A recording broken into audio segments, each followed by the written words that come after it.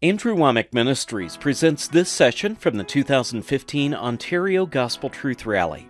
We pray that the Word of God will come alive in your heart as you listen. Let's turn over to Galatians chapter 1.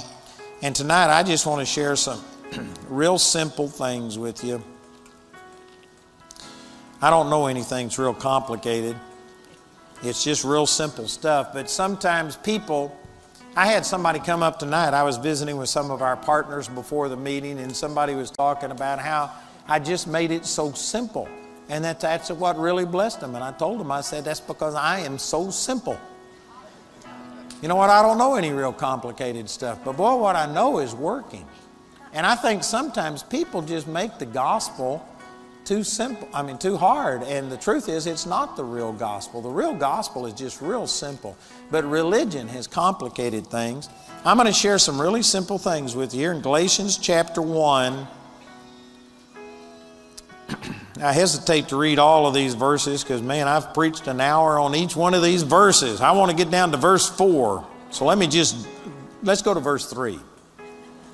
It says, "Grace be to you and peace from God the Father and from our Lord Jesus Christ." 2 Peter chapter 1 says for peace is multiplied unto you through the knowledge of Him. Most people pray for things like this. They pray for grace. They pray for peace.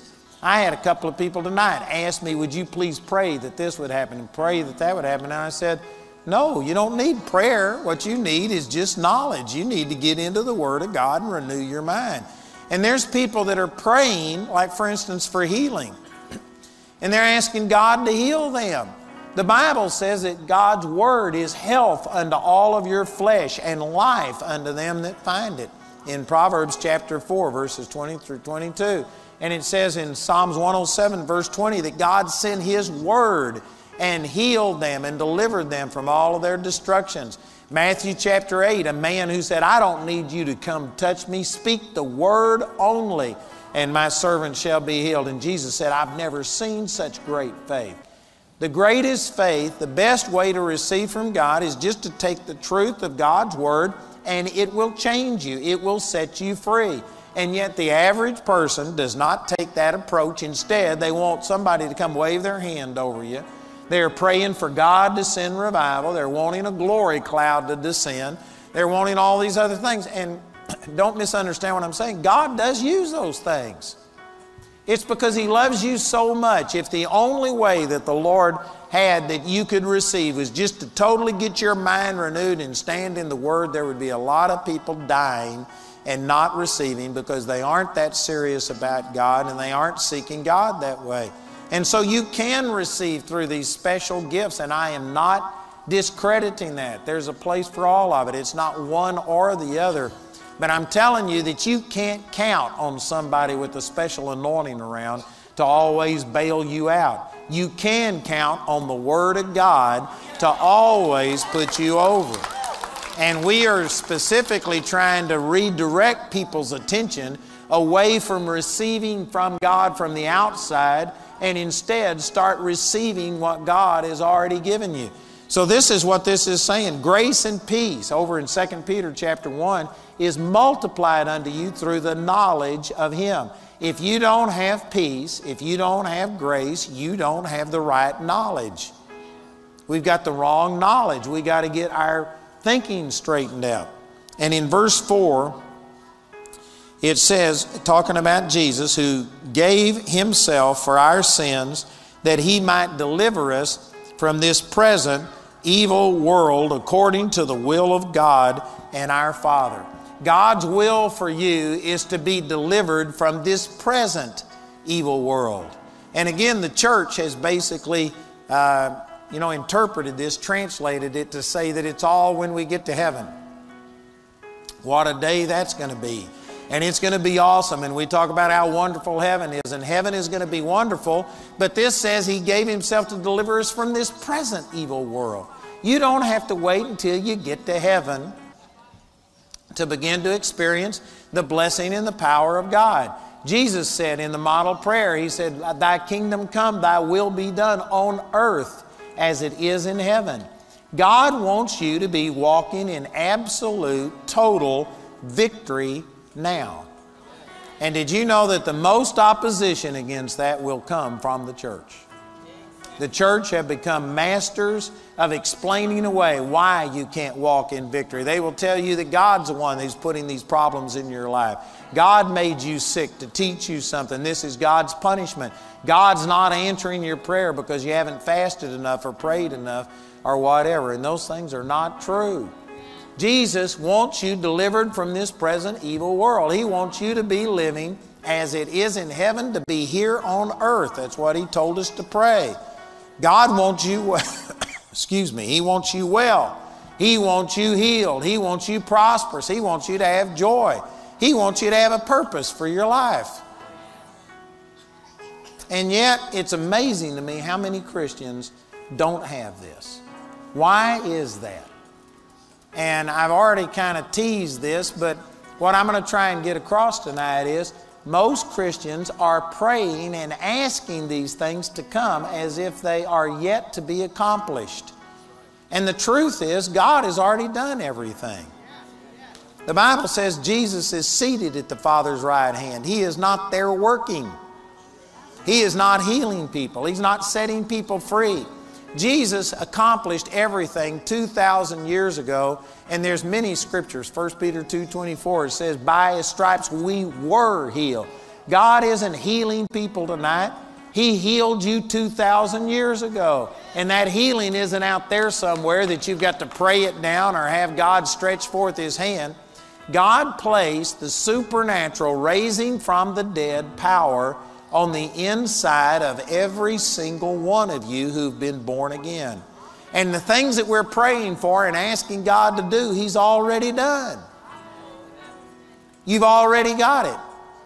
And somebody's saying, well, no, I don't have it. That's because, here's the real crux of the matter, that we are, I'm trying to say this nice, but I don't know a nice way to say this. We are carnal. You know, the word carnal to some people just means that you're terrible, you're sinful, it's like a terrible person. The word carnal just means of the five senses.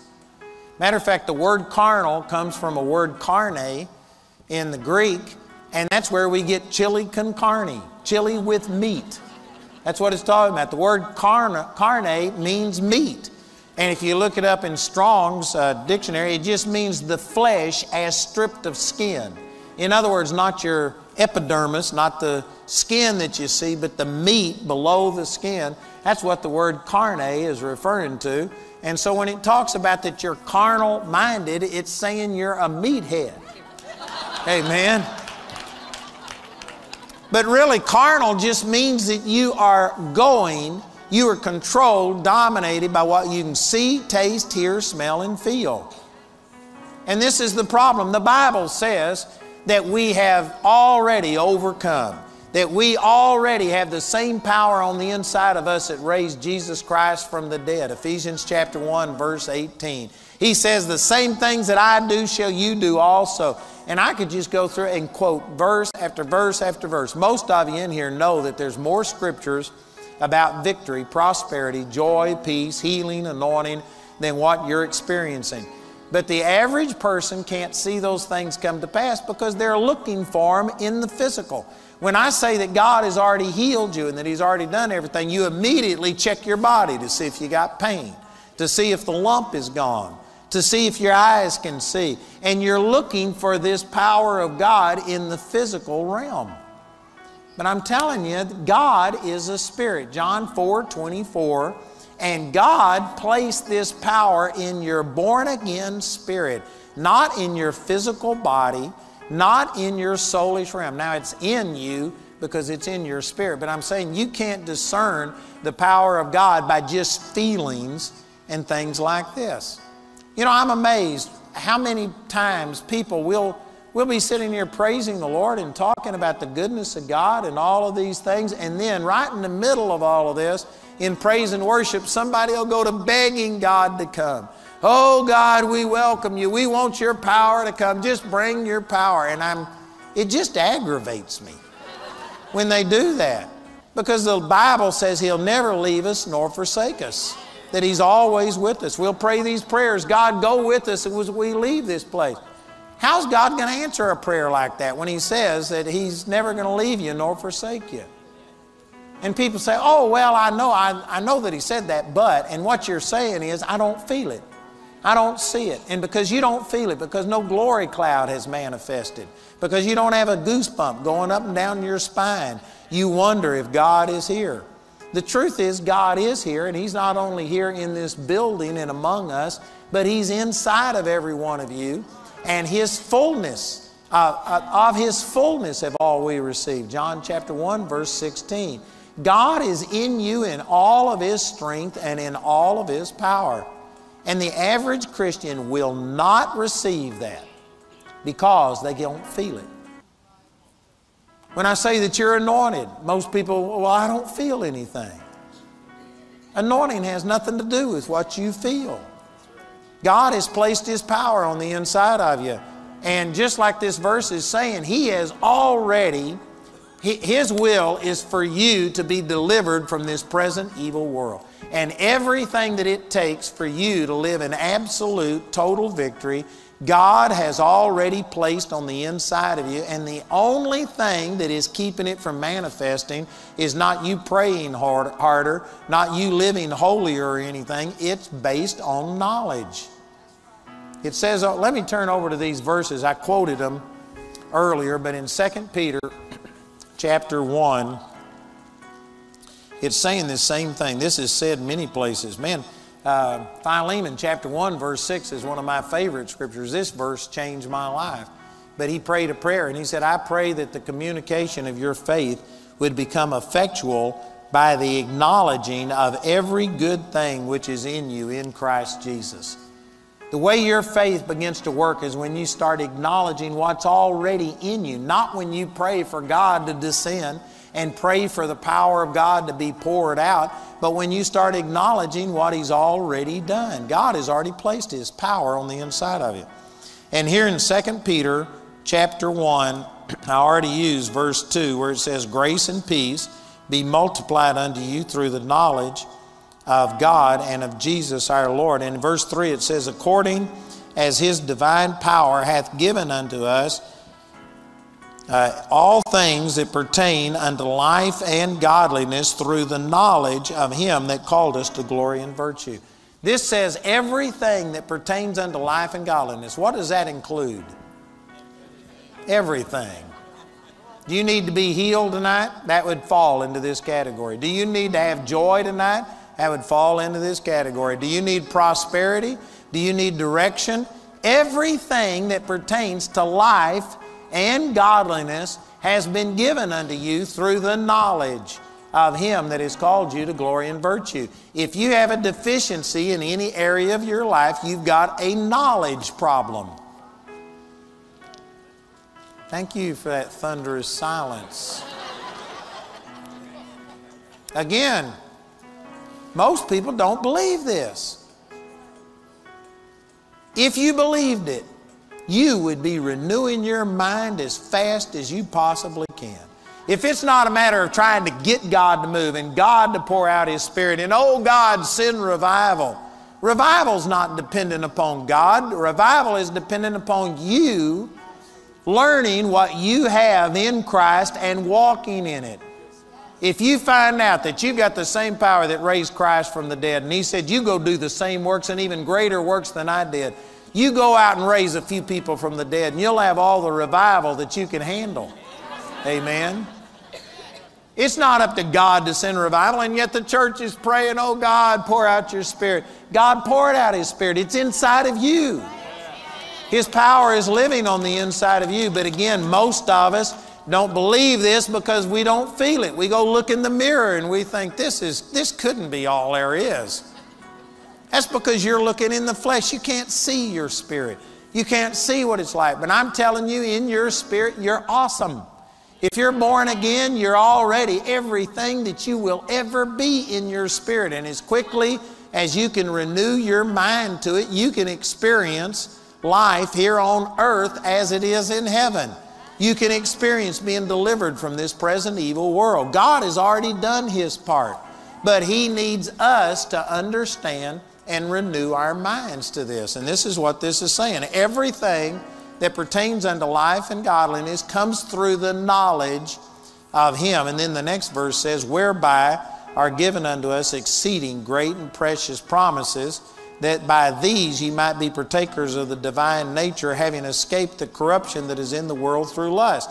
So this knowledge that he was talking about in verse 3 is given to us through exceeding great and precious promises. That's talking about the Word of God. The Word of God contains the knowledge of God. It tells us what we need to know. You know, I was talking to our students today, and there was a question that came up.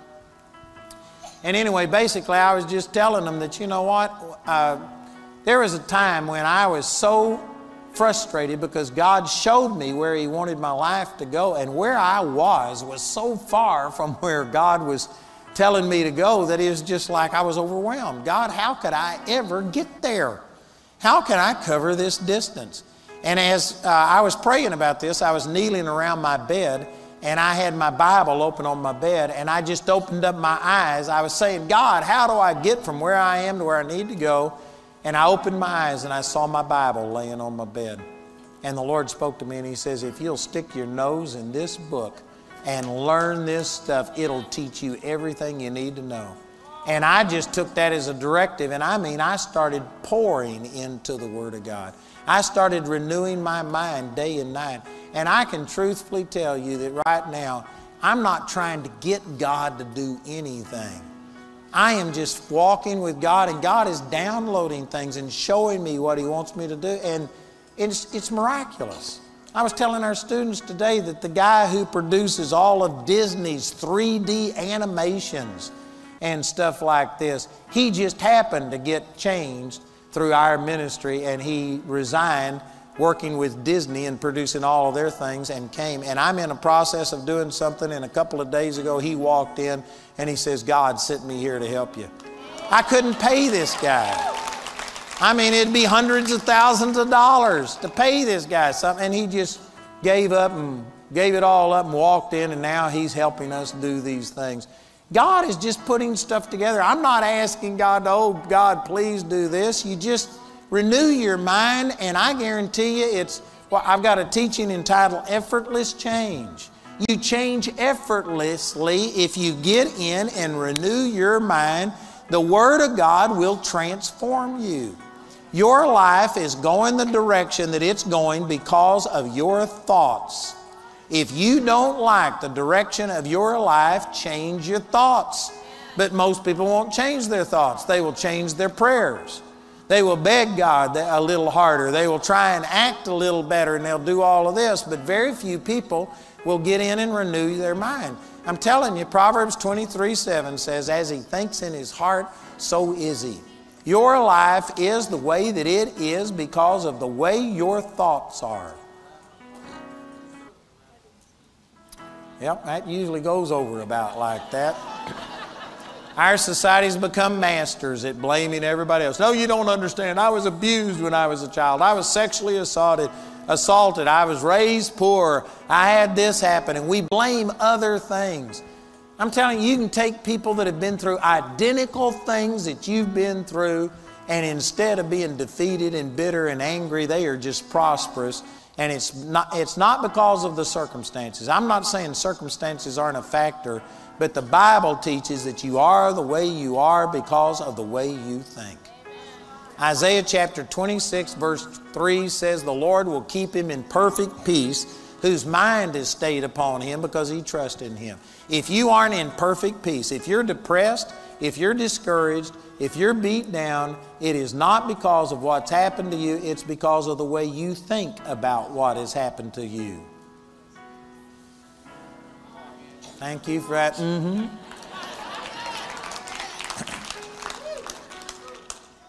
We love to blame other people and say, no, it's somebody else's fault that I'm the jerk that I am. But it's your fault. You've had things happen, but it's the way you think about it. It's the fact that you focus upon it. And it's the fact that most of us are just carnal. We're looking on the outside, and when God says that you are a victor instead of a victim, we say, oh no, God, and we look at the things we've been taught that somehow or another you're in denial. If you don't sit here and fall apart like a $2 suitcase when things come your way, You just are in denial? That's not true. I'm not denying that there's problems in my life, but I am denying that what I see, taste, hear, smell, and feel is all that there is. I am a new person in Christ.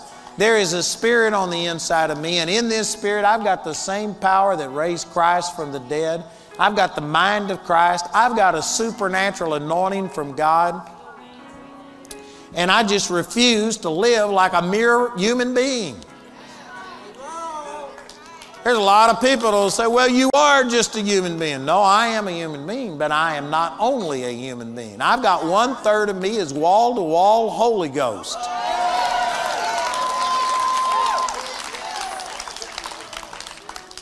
And we just aren't using what we've got.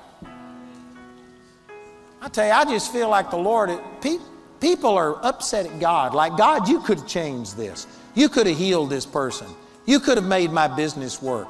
You could have made all of these things happen. That's not true. God has all power, but He gave it to us. He gave us authority. In James chapter 4, verse 7, it says, submit yourselves therefore unto God, resist the devil, and he will flee from you. The devil will flee from you. You can't ask God to rebuke the devil. You can't ask God, no, please get the devil off my back. God said you resist the devil and he will flee from you. If Satan is beating you up, it's because you aren't resisting, because you have bought into a lie that somehow or another Satan is superior and that Satan is stronger than you are. That's not true. It's because of the way you think. If you understood how powerful what God gave you is, and that the authority that you've got, I guarantee you, you could drive the devil out of your life and out of your situations, and you could be walking in victory. It's our lack of understanding that's causing the problem. You ever seen the bumper sticker that says, you know, what you don't know won't hurt you? Well, I guarantee you that's a lie. What you don't know is killing you.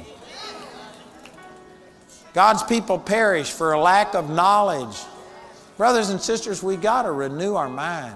Romans chapter 12, verses 1 and 2 says, I beseech you therefore, brethren, by the mercies of God, that you present your body a living sacrifice, holy, acceptable unto God, which is your reasonable service. This isn't just for the preachers. This isn't just for the super saints. This is your reasonable service. Jesus died for us. The least we could do is live for Him and make a commitment to turn our lives over to Him. And so it's just your reasonable service. And then verse 2 says, and don't be conformed to this world. The word conform there in the Greek means to pour into the mold. Don't let the world pour you into their mold. Don't let them force your thinking to be like them. Don't be conformed to this world, but be transformed by the renewing of your mind, that you may prove what is that good and acceptable and perfect will of God. The way you get transformed is to renew your mind, to change your way of thinking. And again, the church doesn't believe this. They say, oh no, the way you get transformed is to fast and to pray and to do all of these things and live holy and quit doing this. If you don't, you got to quit your drinking, you got to quit this, you got to quit this. And basically it's based on performance and all of this stuff. The Scripture makes it very clear that you get transformed by the renewing of your mind. It's the way you think, and that's how you prove the good and the acceptable and the perfect will of God. You know, in a sense, I'm preaching to the choir. This is Friday night, and y'all are the ones who are out here listening to me preach instead of home watching As the Stomach Turns on the television. And so I know that you have a desire for this, but I'm telling you that this is what we've got to do, is we've got to get our mind renewed, and we've got to recognize that everything that God gives us is in the spiritual realm. You can't just go look in a mirror and God says you can do these things. You can't see it in the mirror. You can't feel it based on just your feelings. You have to take the Word of God and use this as a way of seeing into who you are in Christ. This is like a spiritual mirror. If you want to see if your hair is combed, you have to go look in a mirror. You can't go by how you feel. And if you want to see what you're like in the spiritual realm, you've got to hold up this Word and look at it. And when it says greater works then what I have done will you do because I go to the Father. You have to believe that, whether you feel it or not. And you have to start speaking. You have to resist the devil and he will flee from you. He won't flee when you talk about Jesus. He will flee from you when you use the name of Jesus and rebuke him and take authority. You have to resist the devil. You have to stand up against it. I prayed with some people tonight who just are sitting there so passive. I have people come to me all of the time and it's like they want to tell me how pitiful they are. You don't understand, I can't do anything. And they just spend lots of time trying to get me to feel as bad about their situation as they are, thinking that somehow or another through sympathy or pity, it will motivate me to pray for them and stuff. And my thought when I hear all of this is that, you know what, you aren't resisting the devil. You are just letting the devil run smooth over you, and you're waiting on somebody else to get it for you. You're coming and asking me. I've prayed. It doesn't work for me. See if it'll work for you. You aren't resisting the devil. Man, you need to be fighting the devil. You need to be resisting sickness and poverty and depression and discouragement. I had somebody ask me yesterday, I think it was, about, don't you ever get discouraged? And I said, I get tempted to be discouraged, but I just don't take any of the temptations. I refuse it. I could be as discouraged as anybody is. You know, I've got to have like $4,000 or $5,000 an hour, 24 hours a day, 365 days out of the year just to break even. And I need more than that to prosper and do all that God told me to do. You know what? If I wanted to think about it, I could be depressed. I could be worried. I could stay up at night. But I just have chosen not to take this responsibility. The Scripture says, casting all of your care over upon Him because He cares for you. 1 Peter chapter 5. God told us to cast our care upon Him. You can't pray and say, oh God, take the care from me. You have to cast it. You do that by refusing to think on things that aren't honest and lovely and just and pure, and you just focus your attention upon God. You got to do something. Man, you got to fight a battle. The battle's right here between your ears. Everybody's wanting to get out here into spiritual warfare and go to binding this and loosening that, and they want to have spiritual warfare conferences. The battle's not up in the heavenlies. The battle's right between your ears.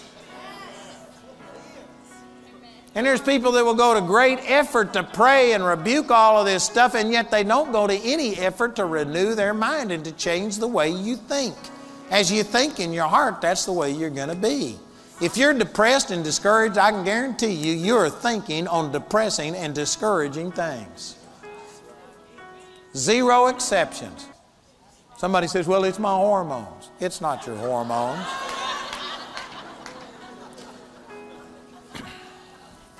I'm trying to be nice, but there's just not a lot of nice ways to say this, brothers and sisters.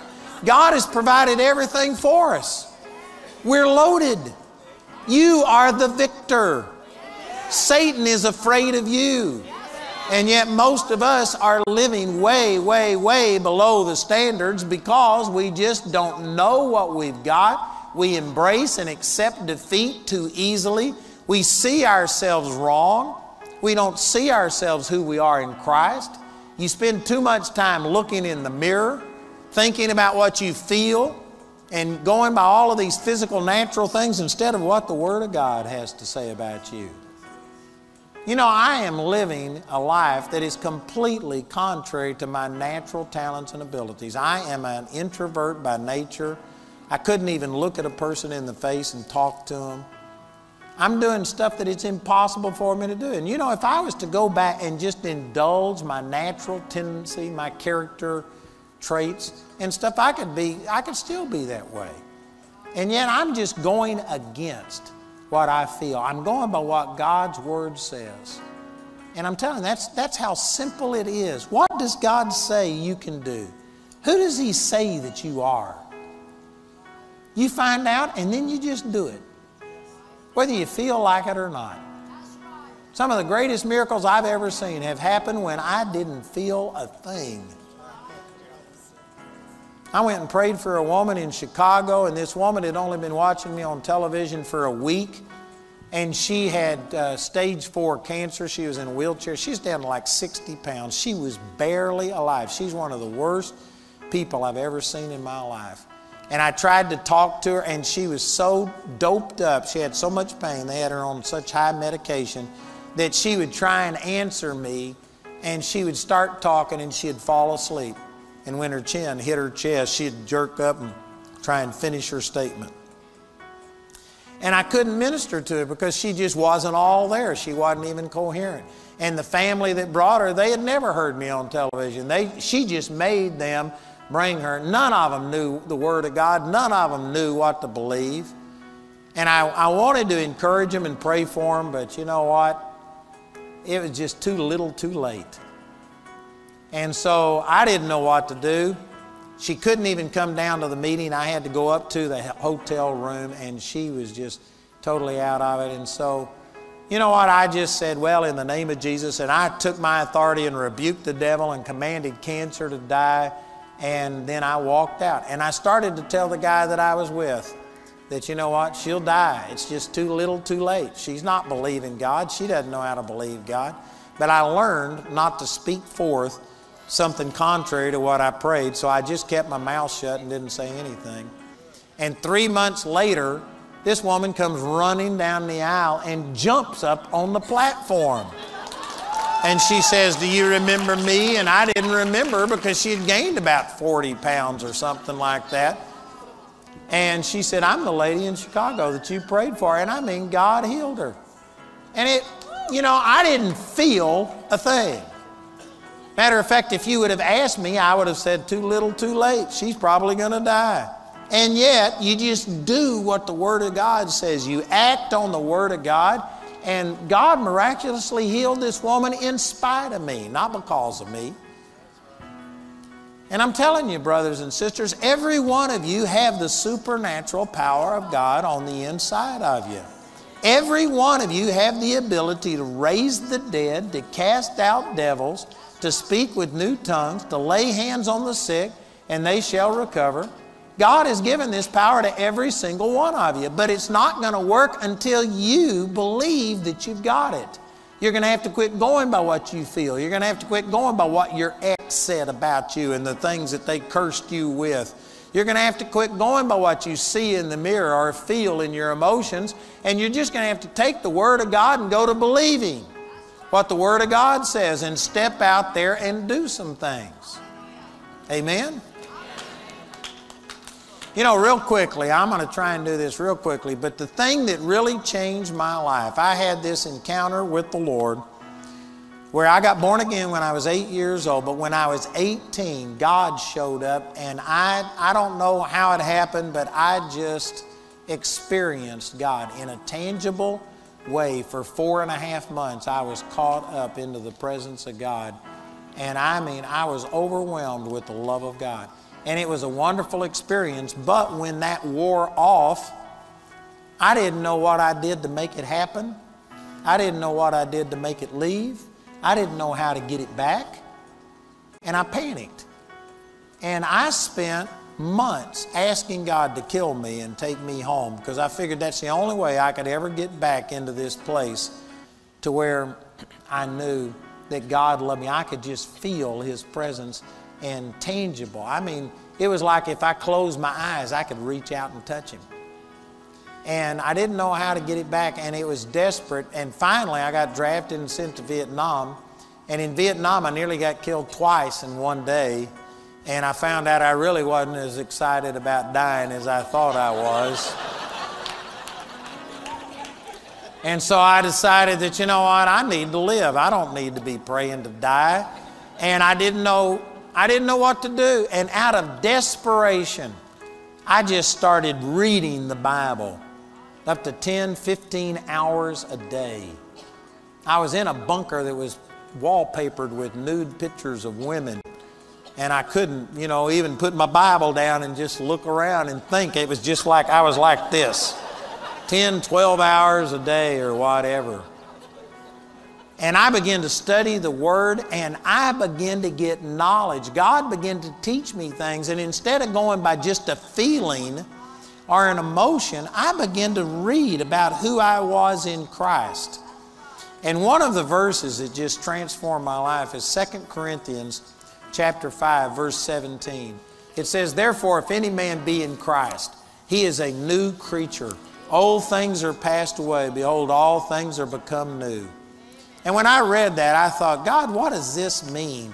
Because I looked in the mirror, and I wasn't a new creature. I searched my mind and my emotions, and I still had the same fears, the same thoughts, the same stuff, and I just could not understand, what does this mean? Because I knew I was born again. I believed that I had confessed Jesus as my Lord, but I wasn't seeing any of this, and I thought, God, this says you become a new creature. Old things are passed away. It didn't say old things are passing away. It says old things have passed away. All things have become new. And I got to saying, God, I just can't understand this. I don't see this newness in my body. I don't see it in my mind and in my emotions. And I was asking God, what does this mean? And the Lord led me to 1 Thessalonians 5:23, and He's praying a prayer, and He says, I pray that your whole spirit and soul and body be preserved blameless until the day of the Lord Jesus. And when I read that, I thought, there's a difference between spirit and soul. I had used those words interchangeably. And you'll find out that most people do. Matter of fact, the Strong's Concordance, if you look up the word pneuma, the word that's translated spirit in the Bible, it will define it as the immortal soul. It doesn't make a distinction between soul and spirit. And yet 1 Thessalonians 5:23 made a distinction between soul and spirit. And so I got to praying about this, and anyway, it's a long story, but the Lord finally showed me that when you get born again, it's not your physical body that changes. If you were a man before you got born again, you're still going to be a man after you get born again. If you were a woman, you'll still be a woman. If you were short, you'll still be short. If you were fat, you'll still be fat. Your body doesn't change when you get saved. Now, it's been purchased, and we have a promise that we are going to get a glorified body, but your body is not redeemed yet. It's been purchased, but it's not redeemed. The payment has not been cashed in, and you still have a physical, natural body. And your soul isn't the part of you that's changed, because if you get born again, you still have your thoughts. You don't have my thoughts. You have your memories. You remember your childhood. You remember your family. You remember where you live. You still got the same mind, and you've still got the same emotions that were programmed based upon your experiences and the way you think. Your soul doesn't change. We often use the terminology about, I'm a soul winner. And man, I came to see a soul saved. There's twice that I can think of in the Bible where it talks about, like over in the book of Daniel, he that wins souls is wise. And over in the book of Hebrews, it talks about that we believe unto soul salvation. But soul salvation is not being born again. Your soul is your mind and your emotions. And when it talks about soul salvation, that's when you've been depressed and you believe God, and all of a sudden you receive the joy of the Lord and you get your mind renewed. That's soul salvation. But being born again is where your spirit gets changed. That's the part of you. Just by process of elimination, you can tell it's not your soul, it's not your body that got saved, it's your spirit that got saved. And according to 2 Corinthians 5:17, old things passed away and all things became new. You are an absolutely brand new person in your spirit. One translation of 2 Corinthians 5:17 says, it's a new species of being that never existed before. That's who you are in your spirit. And this isn't something that's going to happen in the future. It's something that's already a reality now. It says over in 1 John chapter 4, verse 17, it says, herein is love. Herein is our, how's that go? 1 John 4:17. Anybody got that? How's that go? Herein is our love made perfect, that we may have boldness in the day of judgment. For as He is, speaking about Jesus, so are we in this world. Not so are we going to be in the next world, so are we in this world. Now, is there anybody in here who's arrogant enough to believe that you, in your physical body and in your soul, are exactly like Jesus? Did you raise your hand? No, you aren't. You are not. Your body is not like Jesus. Jesus isn't overweight. He's not ugly. This body's going to have to change. This body is not identical to Jesus right now. And your thoughts are not identical to Jesus. I can guarantee you, there are some of you thinking things about me right now that Jesus isn't thinking about me. Amen. Jesus loves me. And anyway, our thoughts aren't exactly like Jesus. So again, by process of elimination, you can tell it's not your body and it's not your soul, but it says, as Jesus is, so are we in this world. Do you think Jesus is depressed? Do you think Jesus is fearful? Do you think He's worried? Do you think He's lacking in any area? Do you think Jesus is sick? Do you think any of these things? No, Jesus is absolutely perfect. And the Scripture says over in 1 Peter chapter 4, verse 1, let this mind be in you, which was also in Christ Jesus. Because in Christ you are now a new creature. It says in Galatians chapter 4 that it was the Spirit of His Son that was sent into your heart, crying, Abba, Father. When you got born again, God put in your spirit Jesus' Spirit. You have the Spirit of Christ in you. Romans chapter 8 verse 9 says, now if any man have not the Spirit of Christ, he is none of His. If you say, well, I don't think I have the Spirit of Christ, well, then you aren't His. If you were born again, you received the Spirit of Christ, the Spirit of His Son into your heart, sent into your heart, crying, Abba, Father. You are brand new in your spirit. It's perfect. It's exactly like Jesus. It has His mind. 1 Corinthians chapter 2, verse 16 says that we have the mind of Christ. We don't have a mind that has just been touched by Christ and is a little bit influenced. It's talking about in your spirit. You've got a mind. You've got a way of thinking in your spirit that is identical to Jesus. In your spirit, you are identical to Jesus. You have His power, His anointing. If people understood this, they wouldn't ask God for, oh God, give me more faith. You've got the faith of Christ.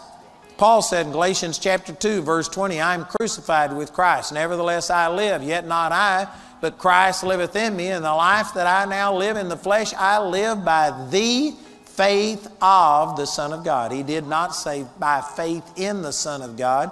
He was living by the faith of the Son of God.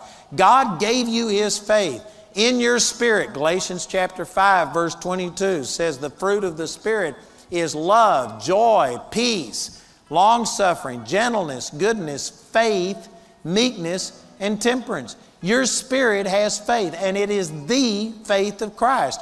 You've got the same quantity and quality of faith that Jesus had because it's His faith.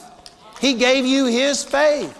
And so for you to pray and say, oh God, just give me more faith, it means that you have a knowledge problem. You don't know what you got. And that's the reason that you aren't seeing your faith produce better results, is because you've bought into the lie that, oh, faith works, but I just don't have much of it. God, give me more faith. You've already believed a lie. You don't know who you are. Again, I go back to that verse I used earlier, Philemon chapter 1, verse 6, he says, I pray that the communication of your faith would become effectual. That means it would begin to work by acknowledging every good thing which is in you in Christ Jesus. Notice how your faith begins to work. It isn't by praying for more, asking God for more, praying, fasting, doing better, living holier or anything. It comes by acknowledging what you already have. The word acknowledge, that's not asking for something, that's just acknowledging what you already have. It has to do with knowledge. We've already got everything. God has already given you everything that you need. Did you know when you need wisdom? It says in James chapter 1, verse 5, if any man lacks wisdom, let him ask of God that gives to all men liberally and upbraids not, and it shall be given him. But let him ask in faith, nothing wavering. He that wavers is like a wave of the sea, driven with the wind and tossed. Let not that man think that he shall receive anything of the Lord. A double-minded man is unstable in all of his ways. You got to believe that God has given you wisdom. And actually, if you look in Ephesians chapter 1, I'm not going to take time to turn over to these verses, but it says He's already abounded towards us in all wisdom and in all prudence. It says that you have the mind of Christ. 1 John chapter 2, verse 20. You have an unction from the Holy One and you know all things. Most people, they go look at their last test score and they think, I don't know all things. This is proof. You couldn't find your glasses today and they were on top of your head. You couldn't find your car keys and people just say, well, I don't know all things. The Bible says you know all things. Which is it? Both. In your spirit, you have the mind of Christ and you know all things. But with your little peanut-sized brain, we don't know everything. This isn't talking about your natural mind, but in the spirit, you've got the mind of Christ. And man, I could spend an hour on this. I'm saying so much stuff here tonight. But in your spirit, you've got the mind of Christ. The Bible says, 1 Corinthians 14:14, that when you pray in tongues, your spirit prays. What's it praying? It says in 1 Corinthians chapter 2, the hidden wisdom of God. And then it says in 1 Corinthians 14:13, that if any man prays in tongues, let him pray also that he may interpret. So you know what, when you need wisdom, all you got to do is say, Father, thank you that I've already got the mind of Christ. I've got an unction from the Holy One and I know all things. That when I pray in the Spirit, it's this part of me that knows all things that is praying. And so I'm going to pray forth the hidden wisdom of God and I am going to ask you for an interpretation.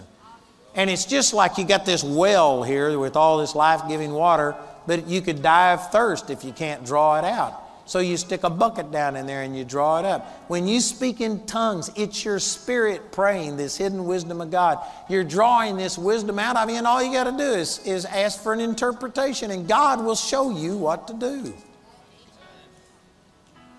I know some of you think, that's too simple. That's the way it works.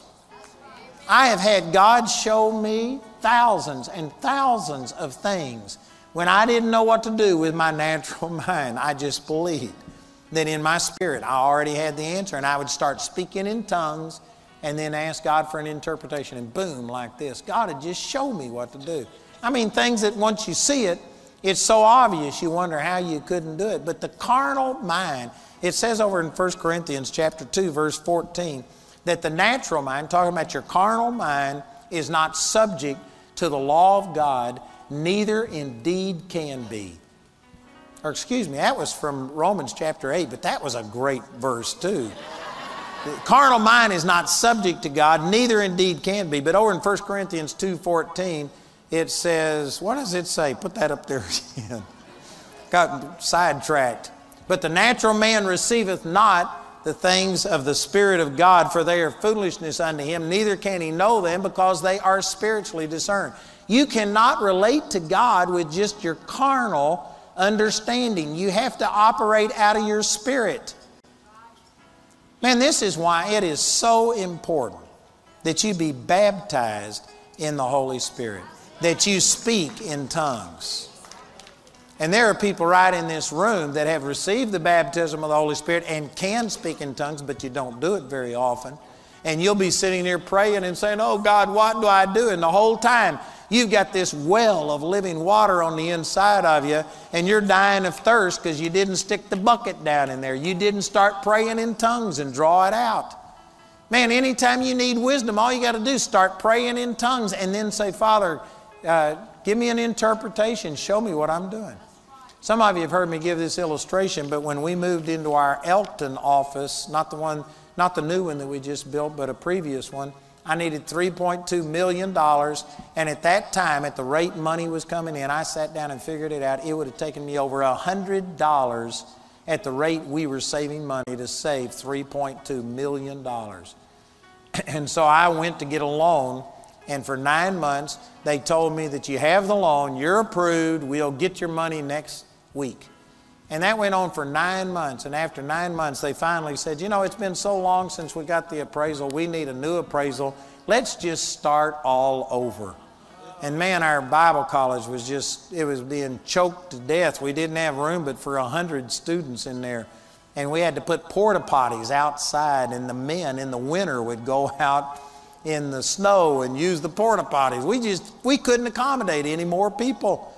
I needed that money then. And so I told this guy, I said, no way am I going to start this thing over and go another 9 months. I said, you let me pray.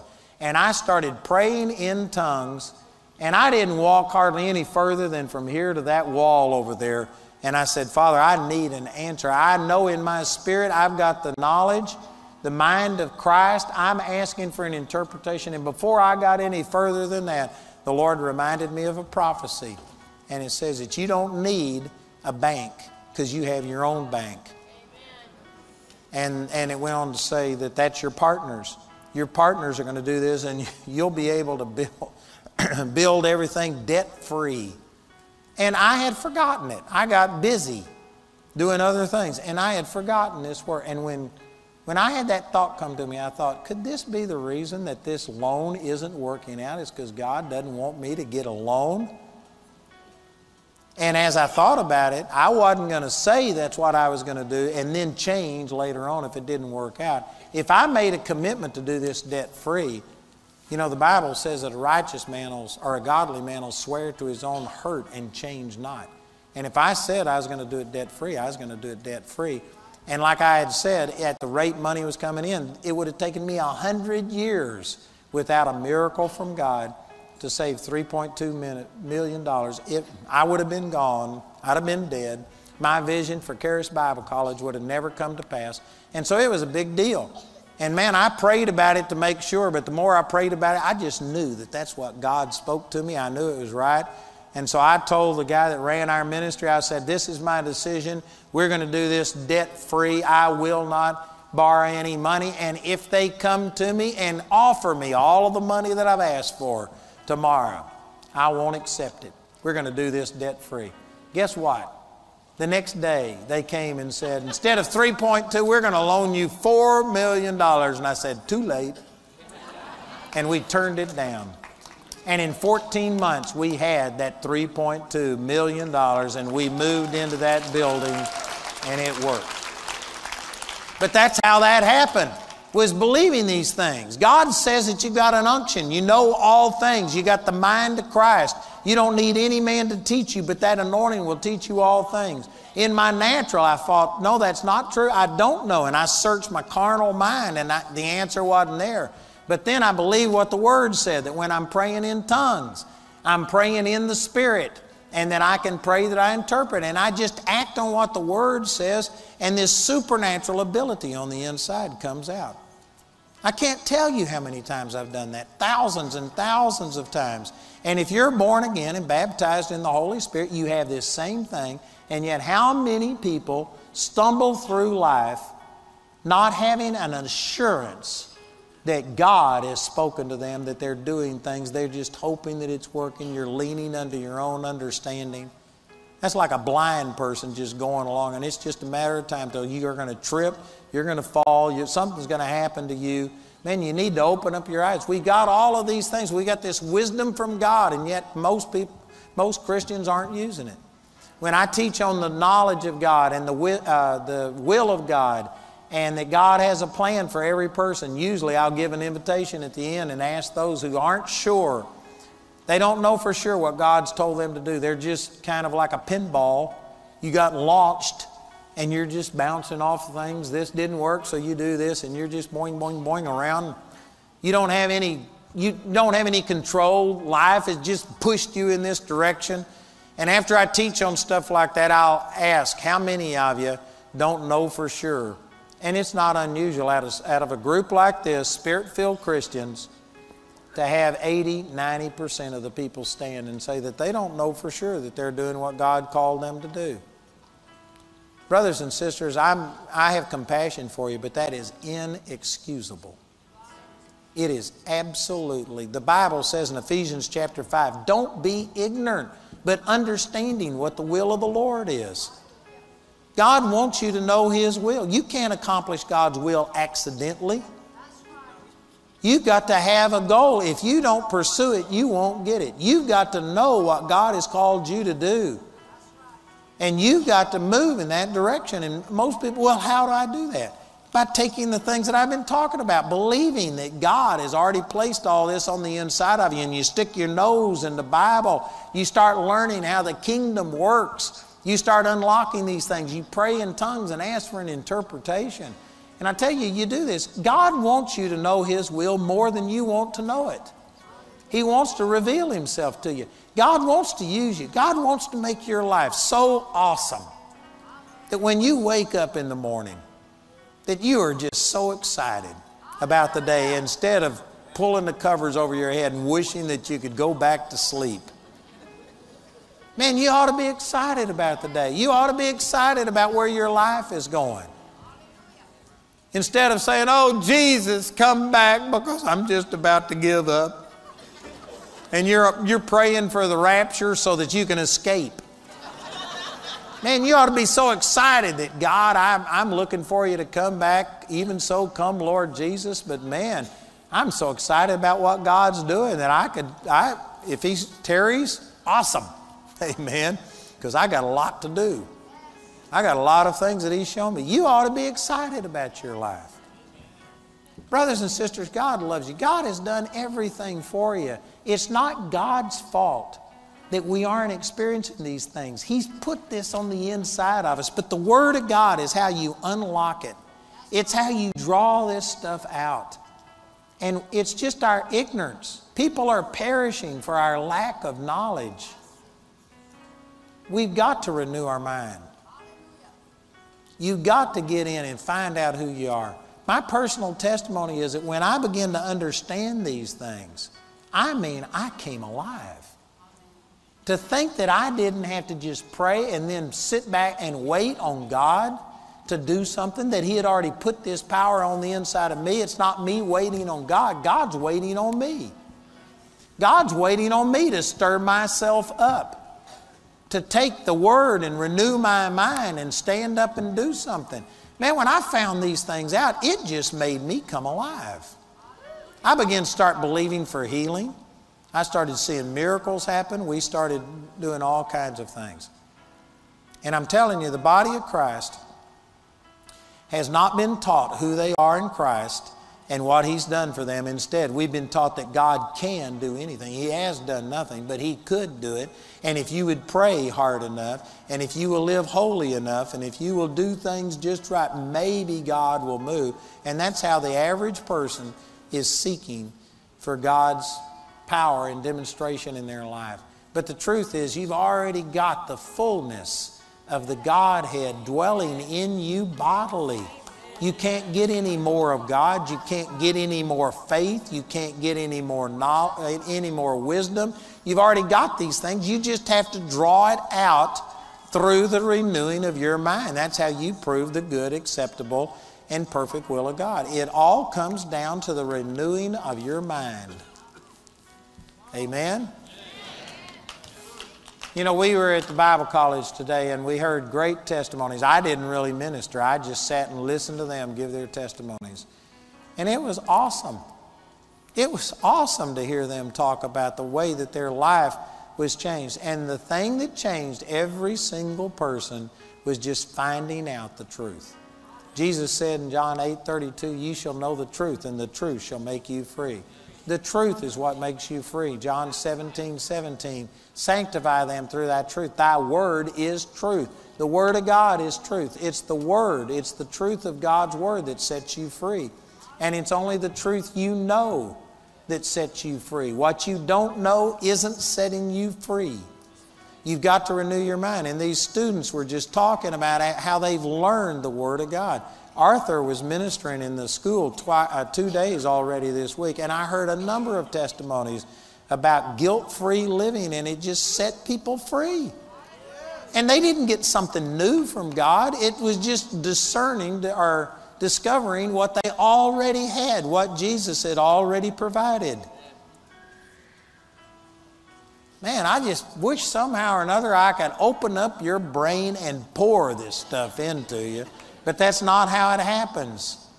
You can't do it by just laying hands on you.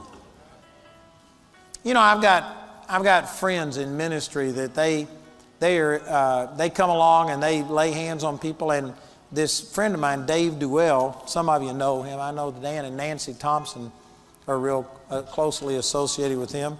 But Dave and I used to go to Grand Rapids, Michigan twice a year and hold meetings in this church of about 1,000 people. And we had what we called show and tell. And I would get up and tell about how to receive and stuff. And then after I preached, Dave would come up and start praying for people. And Dave operates in the supernatural, and he blows on people, spits on people. He just does all kinds of weird stuff. And people would receive. And I mean, it was just miraculous. And I'd be sitting up here on the platform thinking, and you know, I'd have people that had been partners with me for 10 years and didn't receive their healings and were still struggling. And Dave would come along and blow on them and they'd get healed. And I'd just sit there and think, what's going on here? But about half of the people Dave prayed for, after they got up off the floor, they'd go away with the same problem. And so I'd have people come and talk to me, and I'd sit there and tell them, I said, you know, you've already got it. God's already healed you. You take your authority. Death and life are in the power of the tongue, and I'd teach them. And anyway, the point I'm getting across is, it's not one or the other. There were people that I had ministered to, and they never got it through just the renewing of their mind. And so they needed somebody to come along who says, I've got the anointing on me. And they would put faith in his anointing and believe that when he prayed for them, and they'd get it. But then there was others that the only way they would receive is to renew their mind and learn these things. And so God has used, and there have been these gifts that have special anointings, and they come along and they build an atmosphere and say, the Spirit of God is here. Anything is possible right now. For the next 15 minutes, God is here. And there's people that will receive that way. And I'm not against that. But you know what? You can't take that home with you. You can take the Word of God home with you. I believe that the reason God uses gifts of the Spirit in different ways to reach people is because if the only way you could receive from God was through the renewing of your mind, and if you have a terminal illness and you've only got a week to live, and yet it's going to take a year for you to renew your mind, that would just mean that you have to die, that there's no hope for you. So God gave these special gifts to the body, and praise God for it. Man, if you need a healing or something and you've done all you know to do, there's nothing wrong with you going and seeking out somebody that has a supernatural gift. But God never intended for the body of Christ to become dependent upon that, and that to be the only way that they ever receive from God. God wants you to learn who you are and what you have so that you can just walk in healing and victory and joy and peace and prosperity on your own by the renewing of your mind. I believe that that's a stopgap measure to get you to a place to where you can receive directly from God. But sadly, the body of Christ only knows how to receive by praying, calling the prayer chain, getting 100 people to pray and just call down the power of God and ask God to pour out His Spirit. I tell you, a better way is like Jesus told a number of people. He says, your faith made you whole. It wasn't his faith. They took the things that he was sharing with them about God, and they believed, and their faith made them whole. That's the person in Matthew chapter 8 that he says, I've never found so great faith. A faith that just believed what the Word of God had to say, and they didn't go by what they felt like. He said, I don't need to see you come into my house. I don't need you to lay your hand upon my servant. You speak the word only, and my servant shall be healed. And Jesus marveled and said, this is the greatest faith I've ever seen. So praise God. I believe God will use all kinds of things to reach us, but I'm trying to say tonight that God has given you all things that pertain unto life and godliness through the knowledge of Him. It's through the renewing of your mind that you experience the good, acceptable, and the perfect will of God. And brothers and sisters, we just have to start taking responsibility to renew our mind, to quit listening to the doubt and the unbelief of this world. Quit being plugged into the world. You know, there's a lot of people in this room right now that you watch the exact same stuff that unbelievers watch.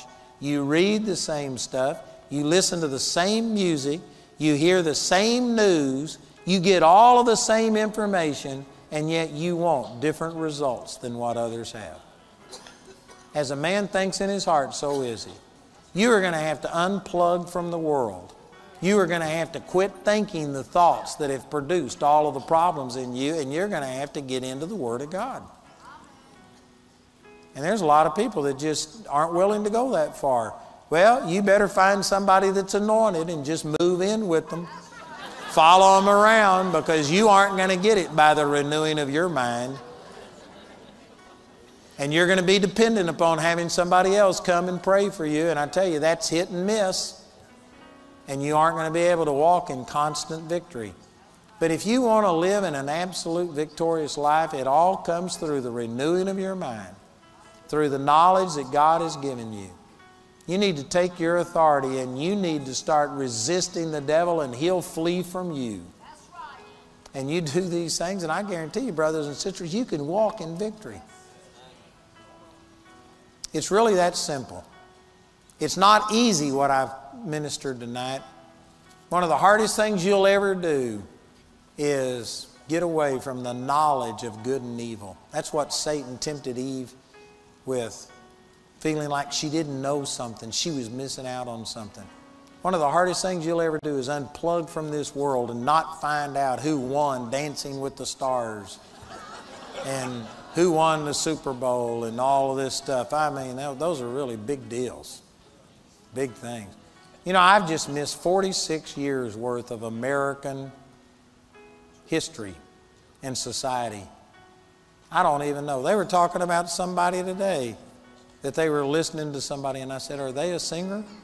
I'd never heard of them, and they were polite to me, but yeah, they're a singer, and I'm the only one in here that wouldn't know who they are. I've missed out on a lot of stuff. I've missed out on a lot of doubt and unbelief and fear and bitterness and hurt. I haven't been depressed in 46 years. I've seen my son raised from the dead, my wife raised from the dead. I've seen multiple people raised from the dead. I've seen God supply needs, and I've missed a lot. I really have. And if we play Trivial Pursuit, I'm just dead. I don't know all of this stuff. Amen. But I'm telling you, you're going to have to focus on God. So it's as easy as what I've said, but it is difficult. It's as simple as what I've said, but it's difficult to just unplug. You'll feel like you're missing out on all of this stuff. But I tell you, it's well worth it.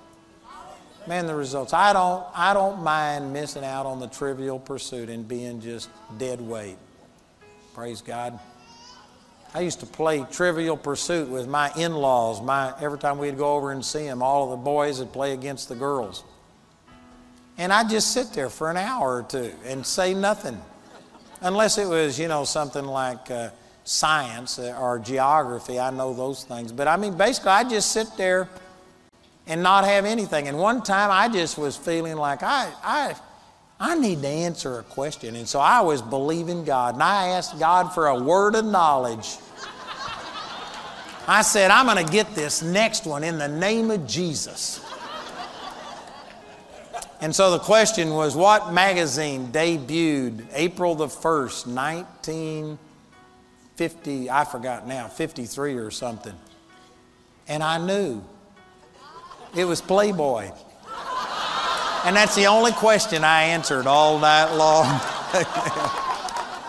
And they said, sure, we can tell what you've been doing. And I said, honest, it was a word of knowledge. God gave it to me, and I got that one, praise God. But man, I have to use the gift of the Spirit to play these games with people.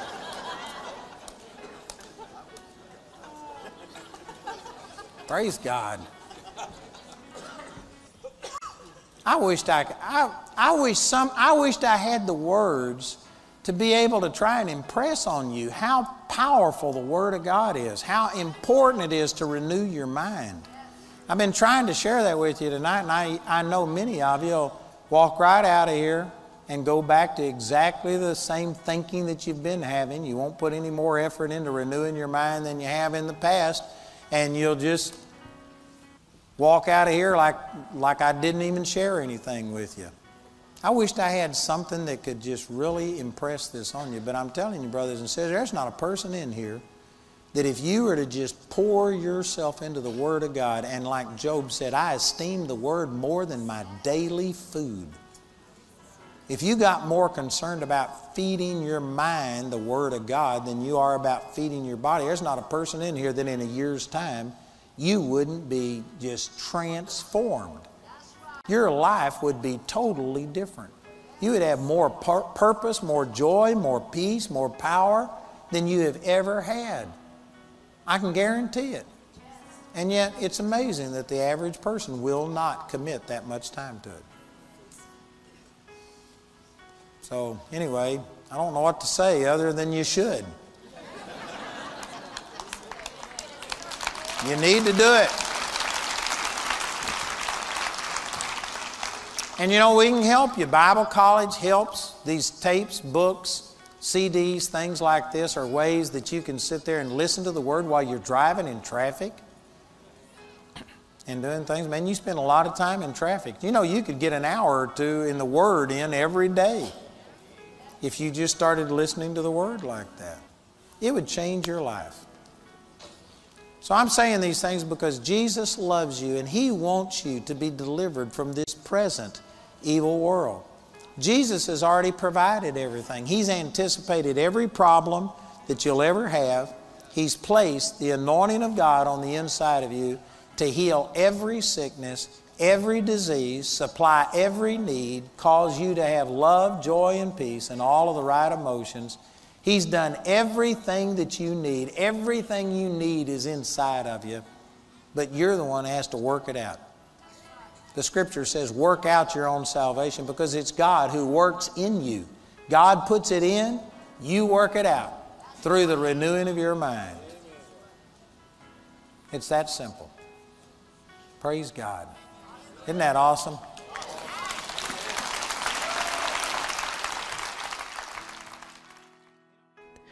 We hope your heart has been quickened by hearing the Word of God through this message.